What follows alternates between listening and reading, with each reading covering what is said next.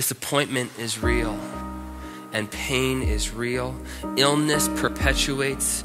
Frustration and confusion are legitimate.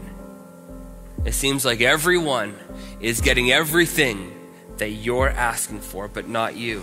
All the sick and demon-possessed were brought to Jesus, and many were healed. We need to be honest about that gap between all who were brought and the many. Because if we're not honest about that gap, about that reality, then we are setting ourselves up, and we're setting up those around us for failure and disappointment and disillusionment, or worse.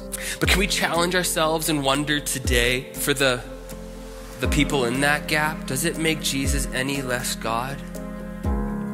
Any less good? Any less powerful?